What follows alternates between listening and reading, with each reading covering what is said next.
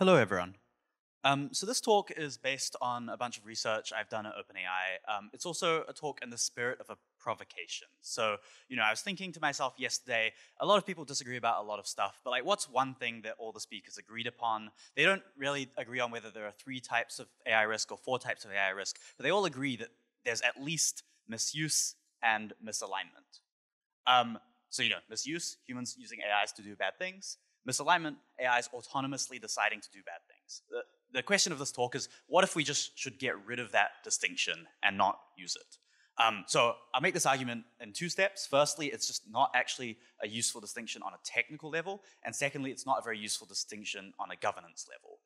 The 10-second version of the argument is something like, right now, AIs are tools, and therefore misuse and misalignment, humans use AIs, but as AIs become agents, the way that you will misuse an AI is basically telling it to go off and do something autonomously. And so, the process of an AI doing something in a misaligned way versus a human using an AI for misuse is going to look identical in many ways, except for the very first bit. And maybe that very first bit is just not the main thing we should be focusing on when trying to divide up threat models. Okay, so that's the 10-second version of the argument. Here's the 4-minute version.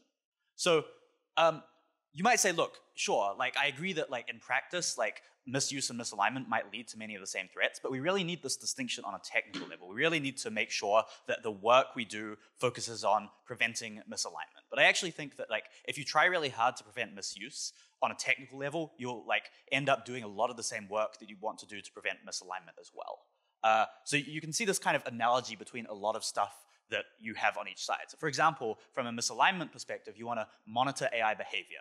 But from a misuse perspective, you also want to monitor user behavior and the user interactions with AIs. These just aren't that different. A lot of the infrastructure that you need to set up, the monitoring apparatus, are going to overlap. From a misalignment perspective, you want to detect whether AIs are deceptively aligned. They might have, points in time when they change their minds and start to pursue a totally different policy. This is a pretty similar technical problem to trying to detect whether an AI has been backdoored. In both cases, there's going to be some set of inputs that's going to lead them to radically change their behavior and do something totally out of distribution. You might worry from a misalignment perspective about steganography, right? AIs passing messages between each other. But this is, in some sense, the technical problem of, can one AI give an input to another AI that will lead it to do something bad? And this is, in some sense, the same problem as jailbreaking, except in the jailbreaking case, it's usually a human giving the input. And we can sort of follow through. I won't go do all of these for interests of time, but I think there are these fairly strong analogies on a lot of the technical work that you might want to do in both cases.